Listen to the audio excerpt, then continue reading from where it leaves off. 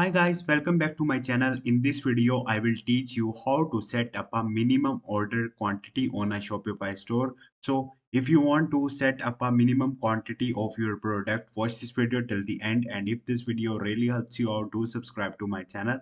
So let's start the video. First of all, you have to open your Shopify store, log into your account. After that, on the third option, you will see products. You have to click on the product and go to the inventory from here. Once you will uh, click right here, here you will see all of your products that you have listed on your store. And as you can see, here you will see available and on hand option. In the available, you can set up like 100, and right here you can select 50, the quantity you have available. And on hand, you can select any figure like 50, and right here you can select 25 and click on the save.